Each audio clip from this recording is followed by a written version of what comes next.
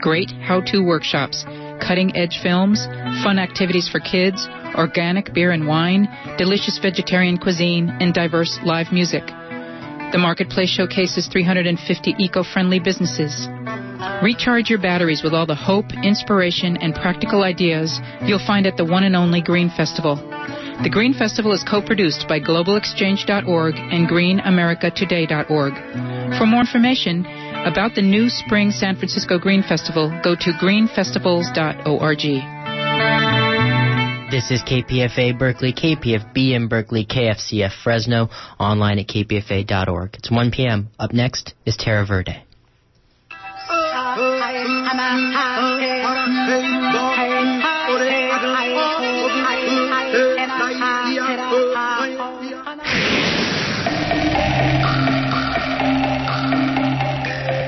From the Amazon basin, from the magnificent redwoods of California to the icy majesty of the Arctic, life on Earth faces an unprecedented threat from careless development. Join Terra Verde over lunch today to find out about the unfolding future of the planet. Welcome to Terra Verde, weekly environmental radio show on KPFA or KPFB in Berkeley or KFCF in Fresno. My name is Adrienne Fitch-Frankel. If you've traveled to a place that has employed the best practices in bike policy, whether it's Davis, California, Berlin, Germany, or Bogota, Colombia, you've probably been surprised and dazzled by some of the possibilities you may have seen. Bike roads that are separated from traffic, bike subscription services that allow you to borrow bikes wherever you are. Today we'll find out what the Bay Area can learn from best practices and challenges in bike policy around the world. Our guests by phone are John Pucher, also known as Car Free John or the Bicycle Scholar at the Blaustein School of Planning and Public Policy at Rutgers University in New Jersey. Walter Hook, Executive Director of the Institute for Transportation and Development Policy in New York. And in the studio, we're joined by Laura Garzon, PhD candidate in anthropology at Stanford University, who's researching bike policy in Bogota, Colombia. Laura, why is bicycling, this is an environmental show, why is bicycling an environmental issue? Well, basically, bicycles provide a form of mobility that is much less intensive in terms of its use of natural resources, mainly fossil fuels, which are finite, and also cause pollution, as we know nowadays, especially with so much talk about climate change. It's a reduction in carbon emissions, basically. It also requires less space in the city for parking, and just the space required to get around on a bike is far less than in a car. Walter, in a lot of Asian countries with large populations, biking is a common form of transportation that's being edged out in some places by motorcycles and other motorized vehicles. What would be the environmental impact if these countries lose bike share? Well, for example, in India and in China, over the last 10 years or so, there's been an absolute explosion of the use of motorcycle. These motorcycles in India and China, many of them are two-stroke engines, which are emitting very high levels of particulate emissions and other emissions that is creating very, very unhealthy living environments. They also create a very large amount of noise. That being said, they do provide a lot of very low-cost mobility for large numbers of people. So, but they have essentially replaced regular bicycles to a very large extent. In China, however, there's been a big backlash against this explosion of motorcycle use because it's so degraded the quality of life in a lot of communities that people really reacted to this. And it also was linked to crime. We had a big crime wave in southern China. A lot of the criminals were using motorbikes. So all of a sudden the Chinese government really turned on the motorbikes and banned them altogether in Guangzhou, and they're selectively banning them in a whole lot of other cities, which in a way has led to a resurgence of bicycle use in some of those cities and a dramatic improvement in the quality of life. But we feel quite ambivalently about such a heavy-handed banning regulatory approach, and certainly that would never go down well in very democratic India. All right. So let's first start this discussion out with looking at the main types of bike policies that can be implemented. Laura, what are the 5 basic elements of good bicycle policy? Well, you would start with the facilities, the actual infrastructure that the governments can put in place, the lanes, the parking spots.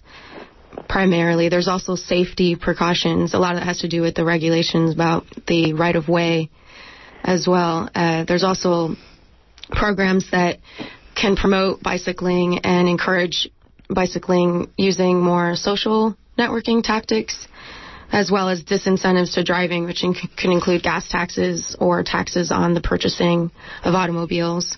And finally, I would say also just having bikes available to people. There's parts of the world where people can't afford bicycles. And there's, even here in the Bay Area, there's efforts to recover, restore, and redistribute bicycles. John, I would like to start out with your reaction to a quote that I found very provocative in a Scientific American article titled How to Get More Cyclists on the Road. And you were also quoted in this article, but the quote that really caught my attention was one from Jan Gerard, a senior lecturer at Deakin University in Melbourne, Australia. And she said, if you want to know if an urban environment supports cycling, you can forget about all the detailed bikeability indexes and just measure the proportion of cyclists who are female. What would you say about that? I think she's absolutely right. She calls women an indicator species, actually, for cycling. She's a friend and a colleague of mine, and we're working on various publications together, and she's done a lot of research in just this area. And what you find is, if you find a place like the Netherlands or Denmark or Sweden or Germany, where you have about a 50-50 mix, you have as many men cyclists as women cyclists, you find overall very high levels of cycling, extraordinarily high levels of cycling safety, a very comfortable environment for cycling. Almost everyone then in that sort of an environment feels comfortable and safe cycling, and you get a very high level of cycling. So the answer is, I agree with her 100%. Now, my understanding is that one of the biggest indicators of whether women will be cycling is whether one of the bicycle facilities available is off-road, kind of physically separated bike paths. Can you tell us what those are like? Well, there's 2 kinds. One is truly a bike path that maybe is through a park or is physically separated from the roadway but parallel to the roadway. There's 2 different types. But another kind is a so-called cycle track, which is on the street, but there's a barrier, maybe a concrete barrier or posts of some kind that separate that bike lane from the motor vehicle traffic. And the advantage of either of those kinds, either a separate bike path or a physically protected bike lane, is that it separates you from the motor vehicle traffic, and about 98% of cyclist fatalities, in fact, and most serious injuries as well, are due to crashes with motor vehicles. And so I think most people, whether they're cyclists or not, have the main fear of the motor vehicles and really want separation. And Jan Gerard, the scientist that you cited there, as well as 2 other women colleagues of mine, one at UC Davis and the other at Portland State University, have been doing research on exactly this. What do women want when they're cycling? And they really want that separation. Every single study that they've looked at or done themselves show that women, for whatever reasons, really want to be separated from the motor vehicle traffic when they're cycling, because that is the main source of serious danger. And by the way, I share that preference. And that's why I think that Jan Gerard's quote that women are an indicator species, and if you want to get a large percentage of the population to cycle, you need to do something to get women to cycle, but that would also get children to cycle, it would get seniors to cycle, it would get risk-averse people to cycle, it would get people with disabilities of certain kinds to cycle. I think really it is a key strategy to increase the proportion of the population that you have cycling is, in a way, satisfying the needs of women as well. All right. So, as we can see, equity is actually one of the big issues that comes up in cycling. Another issue of equity, with an nexus with equity, is about wealth and biking. Walter, in the rural areas of of Africa and Asia, where you see roughly comparable income levels on both continents, you see very different trends in terms of biking. Why? What are those trends, and why is that? Well, that's a question that ourselves and many other researchers have been wondering about for a long time. And what seems to be the case is, well, first of all, your African countries are, as a general rule, quite a bit poorer, so money is a factor. They're also a lot lower density. So if you look at the way African villages are spread out, they're really very far from one another.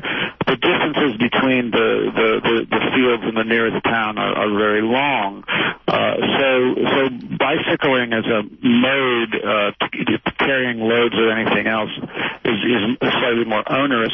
As a result, there's lower numbers of people who can afford bikes, and there's lower numbers of people who would choose to use that mode as a very convenient option.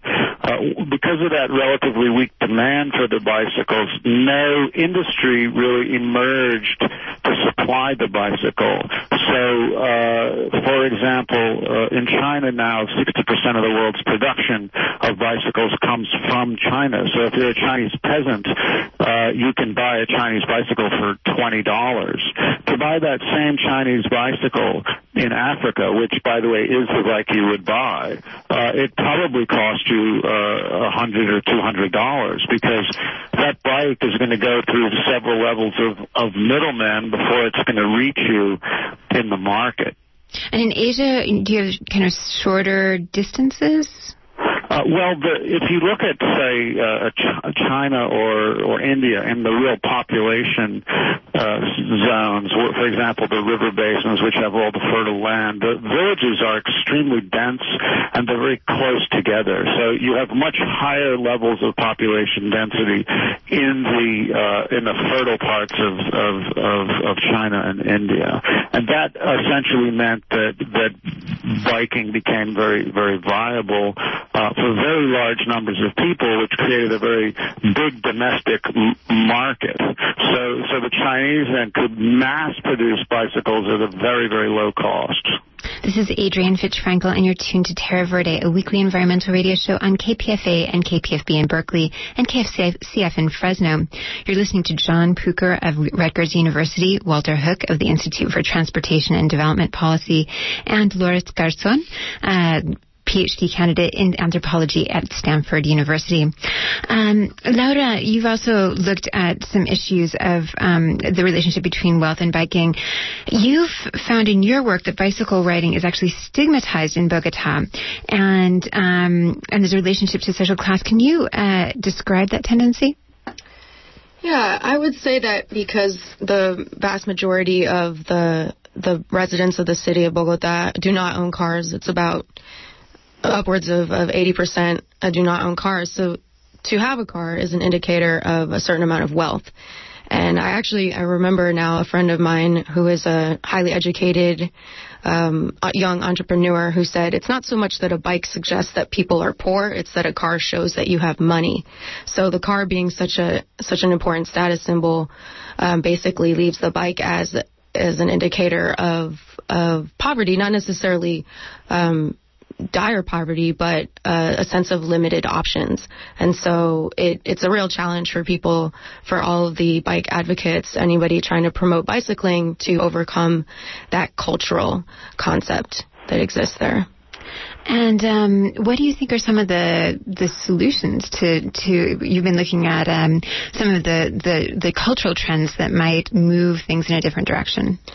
Well, for one example, in the past 3 years, there's been a growing number of young university students from the wealthier, upper-class neighborhoods of the city that are starting to get together and ride using the very impressive sort of world-class bike network, the bike lane network that exists there, to promote the use of those lanes, and also just to show their peers and counterparts that biking is something that could be a matter of choice, not necessarily necessity. And that has really done a lot to improve the image of the bicycle. But it's still a small percentage of the population that has the option to bike that's actually choosing to bike when they have the option to take a bus or a taxi or a car. So it's kind of a cool hipster kind of thing that is kind of impacting the culture, would you say? Or I don't know if I would say that you're getting quite to the level of hipster that you would see in a place like the Mission in San Francisco, but there is definitely a lot of contact with cultures in other parts of the world. A lot of folks in Colombia have traveled to other parts of the world. I also had a friend who did some studies for a few years in Australia and came back to Bogota and tried to launch a critical mass there because he had seen it there in Australia and thought it was a great idea.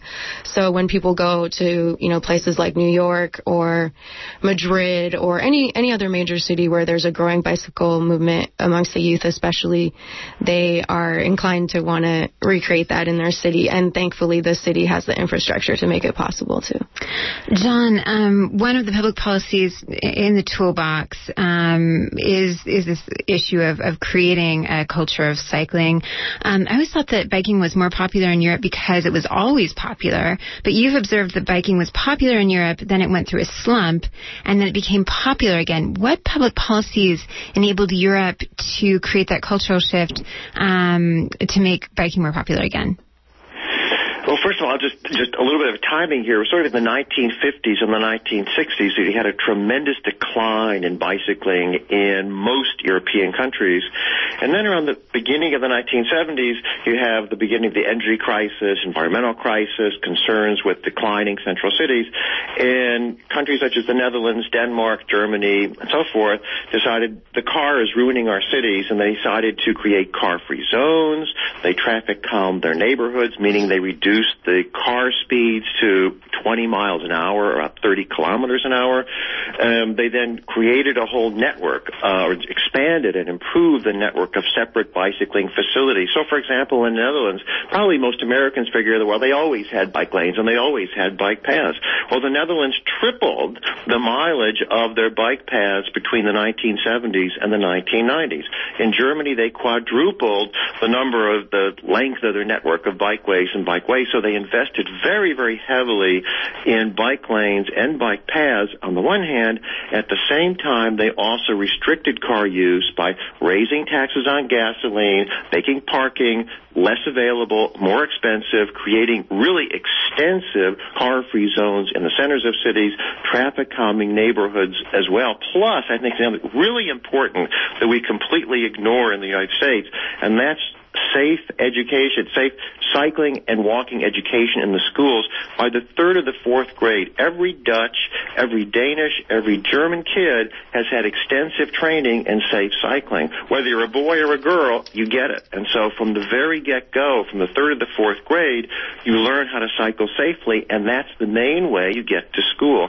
So it's a whole package of policies. There's others as well I'm not mentioning here. The list goes on, but it's a combination of what's called the policy sticks and the policy carrots. On the one hand, you want to provide a very safe environment for cyclists and at the same time restrict car use, because cars are actually, I think, the main inhibitor of cycling. It's the main danger. If you're cycling on the road, crossing an intersection, whether you're walking or cycling, actually, it's the main danger. It's the motor vehicle. So it's a key aspect of this policy package is to restrict car use, slow down cars, however you have to do it. All right, Walter, I read about a program, I'm pretty sure it's a program of yours, it was on your website, about a project in South Africa in the township of Khayelitsha where you were trying to increase bike usage by women and promote a culture of biking. Can you tell us about that project?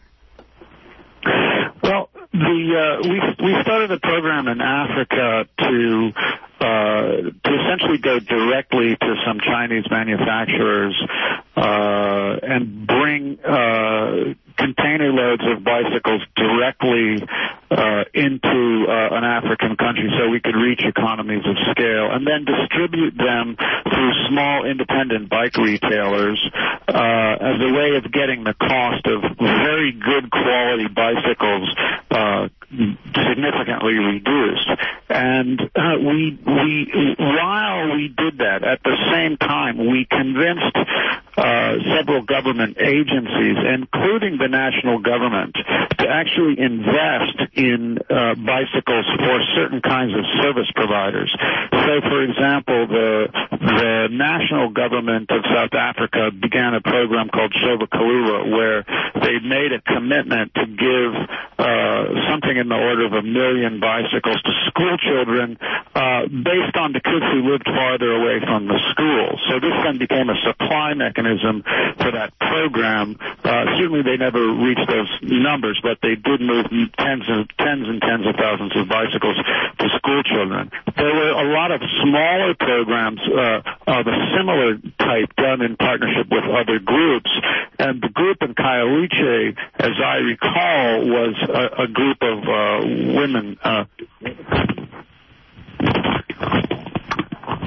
They were a group of healthcare workers that were essentially taking care of people with AIDS and other illnesses who needed to be checked up on with their medication. And we with a local sponsor, donated a bunch of these mass-imported California bicycles to the healthcare workers, and it essentially doubled the number of people that they could visit on a single day. So that was then a model that was adopted by USAID and other people, essentially to improve the healthcare logistics delivery systems in Africa. John, compared to, often on our program, we, do cover sometimes, as you can imagine, global climate change issues. And, a lot of the solutions that are proposed are very complicated, and you're not sure of the outcomes. And will carbon sequestration work for quote unquote clean coal? Will carbon offsets thousands of miles away make a difference? Blah blah blah. And then researching this program and reading about bike policy, I look at these. There are 4 or 5 types of bike policies. They're very simple. They're relatively cheap. We know the outcomes, and it kind of was shocking to me. And not only that, but as you pointed out in your work, it will address a wide variety of health issues ranging from obesity to asthma. Why aren't governments around the world showing aggressive leadership in adopting these policies? Well, that's going to be a controversial issue. I can tell you why they should be. I also suspect why they aren't. And that is, it's just more profitable for big corporations to make cars than it is to make bikes. That's actually the sad story of it. I think there's a lot of corruption, by the way, in developing countries, which lead to the same sorts of things, but there's a lot of corruption in developed countries as well. And I think part of it is that what makes sense for human beings, for society as a whole, for the environment, which is the bike. I mean, it's the zero-emission vehicle. We've got it right here, right now. It's healthy for us. It's good for the environment. It's good for equity. It would increase mobility of seniors, of children, and so forth, and yet we don't implement those policies nearly to enough. And I think the reason is there's a lot of corporate power that is against this, big corporations are making mega $1 billion or whatever currency it's in, making cars, servicing cars, selling gasoline, and destroying the environment. And this is going to sound really terrible, but corporations make a lot of money from traffic accidents and fatalities as well. It's a very, very sad fact. And unfortunately, from a capitalistic point of view, bicycles aren't as profitable, obviously, I don't think, as making cars. And these capitalist corporations aren't paying the tremendous economic, environmental, and social costs that cars impose on all of society. So I think that's the reason why they don't. But I think there's some good reasons why we can somehow convince the public and maybe the media to do more to promote cycling and walking and to reduce car use. And I think that health issue is so important. I think I mentioned to you that for every hour you spend cycling or walking, you add more than an hour to your expected healthy lifetime, which means your lifetime without a major disability. Every single public health study I have ever seen shows how good walking and cycling are for your health, your physical health, your mental health. And so even on an individual basis, but also on an environmental basis, on a social basis, promoting walking and cycling makes a lot of sense. And somehow we have to organize and get together a coalition to support more walking and cycling and to oppose the interests of corporations who are only interested in profits and just don't care the least bit about what happens to the environment. Laura, what created, but we've been talking about Bogota, and we actually haven't gotten into the fact that Bogota is actually one of the best bicycling cities in the world. What created the political will in Bogota to invest such a large amount of money into such a fabulous bicycling network? Well, I don't know if this is what everyone's going to want to hear, but my analysis, and this is pretty much common knowledge for folks that have looked into the story, is it was basically a few enlightened officials. It was a very rare story, actually, of a couple of heads of government, in this case the mayor of Bogota at the time in the mid-90s, named Peñalosa, who wanted to see this drastic change and went ahead and was able to work with some surplus in the budget and implemented the changes, set up the infrastructure, and made it happen. It really wasn't a case of the social, the civil society pressuring the government to do it. So that was basically how it went there. All right.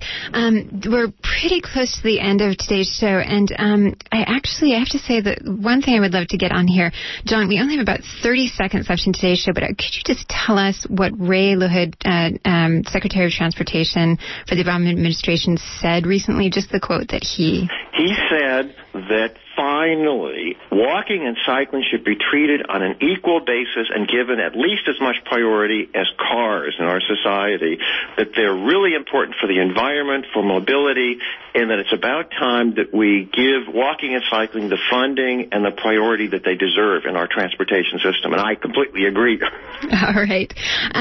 So, Walter, could you please give us your web address and the mainline phone number for the Institute for Transportation and Development Policy? Sure. We're at www.itdp.org,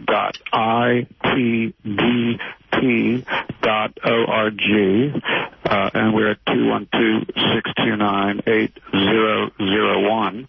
And Enrique Peñalosa is actually the president of ITDP, so we were very happy to hear some props given to him. And if anybody would like to know about what they could do to promote cycling, particularly outside the United States, please approach us. We'd be very happy to try and get people involved. All right, John, you're at Rutgers. Can you please give us your website address and the mainline phone number for the Blaustein School?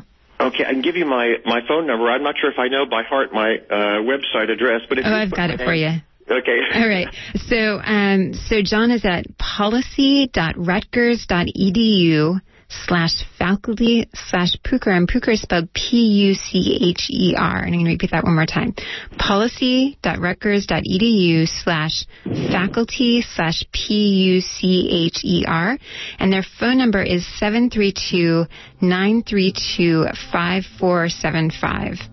All right, and Laura, you had two websites, and then we've got to get off the air. Yeah, I wanted to put the word out for two local organizations that do great work with bicycle education and mechanics training. They have awesome work trade programs. It's Cycles of Change, spelled exactly how it sounds, .org, and Bikes for Life. That's the number 4, bikesforlife.com. All right. That's all the time we have for today's show. Thanks to Eric for being our engineer. And this show and others are available from KPFA for your convenience. Have a great weekend.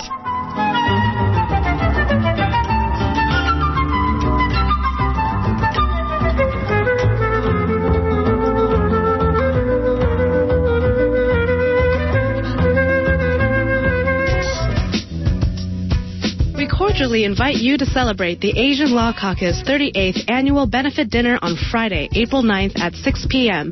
at the Hyatt Regency Hotel in San Francisco. The 38th anniversary event is a celebration of the nation's first legal and civil rights organization serving low-income Asian Pacific Americans. Keynote speaker is Arye Nair, president of the Open Society Institute and co-founder of Human Rights Watch. Please register online at www.asianlawcaucus.eventbrite.com or visit our website www.asianlawcaucus.org for more information.